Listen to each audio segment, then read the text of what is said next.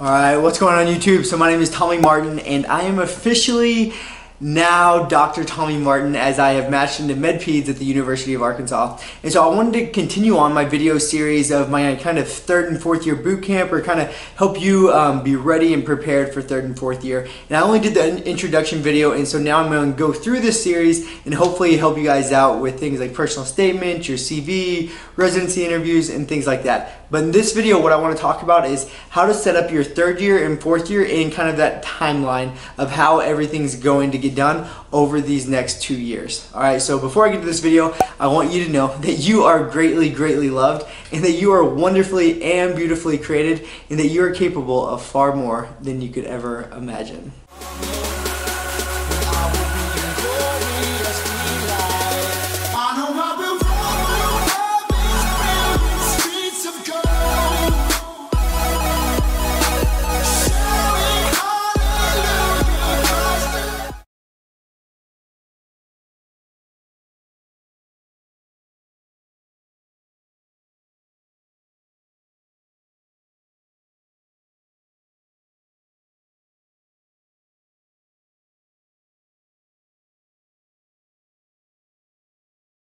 First day of third year, I emailed all the affiliated hospitals and asked them what fourth year electives they had. Okay, and all of them responded, "Why are you emailing me so soon? We have not scheduled even last year's class for their electives yet." But it got my name in the system and they knew I was super eager. So schedule your fourth year electives early. All right, so you're gonna go all throughout third year. Throughout your third year, make sure that you're asking for letter of recommendations, especially in the fields that you want to go into. So my third year went from the end of April all the way until May, and then in May I ended, I believe, May 5th.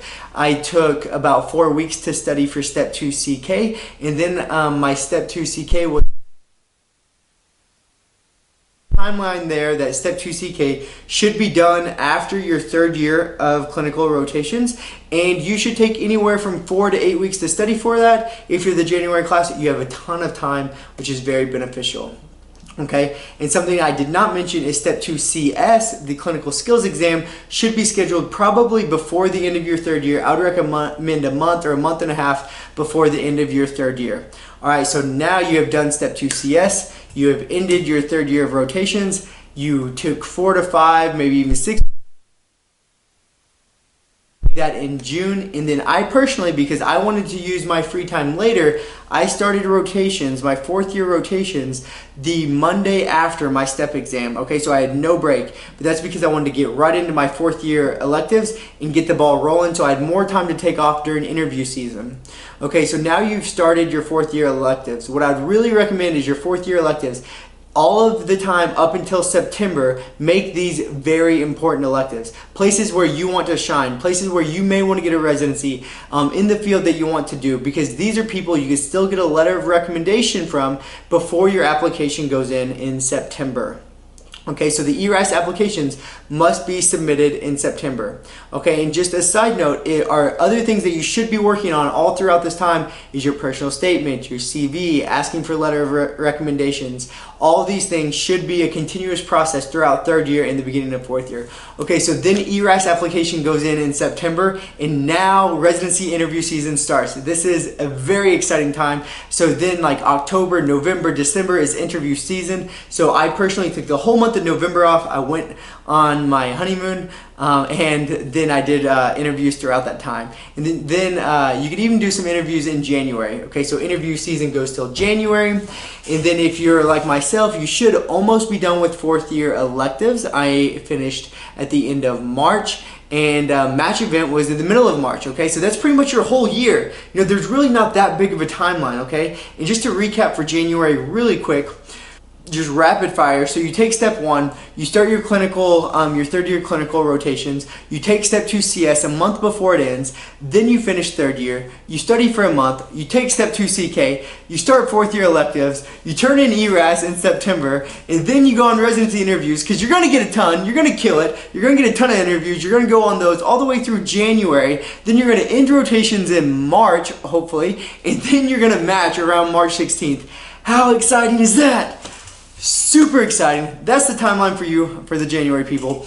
And then you start residency around June 18th, I think is when we're starting. Okay, so that's the January class. Let's get to the August class. Very briefly, majority of the things stay the same except for a couple different hiccups. So I'm just gonna go over those. For the August class, your third year will not end until about the first or second week in August. And what this means is for you to get Step 2 CK done in time for ERAS, you need to take it, I believe, by the second or third week in August. But email your coordinator, look up the dates, and see the last possible date that you could take Step 2 CK to get it in on time. Okay, and so what this means is your last rotation of third year, you really need to be preparing for Step 2 CK because you may only have about 2 weeks of dedicated time. Okay, so that's the first major change. The next major change is that you do not have any time where you could do very, very important fourth year electives to get a letter of recommendation from before ERAS is over. The only one you might be able to do is your very first rotation.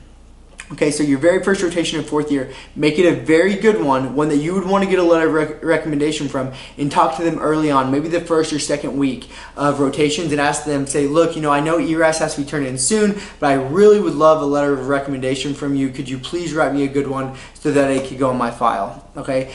So that's kind of the biggest changes for the August class, and they also, you know, everything else still applies. They should take CS a month or a month and a half, maybe even 2 months before their third year ends. My wife, she took hers maybe 4 months before hers ended, and she did fine.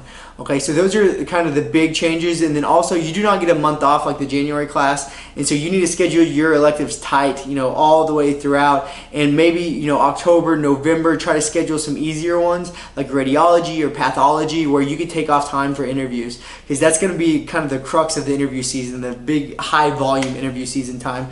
And then for you, your rotations will probably end around the end of April. Match day is still the same for you. Everything else is still the same.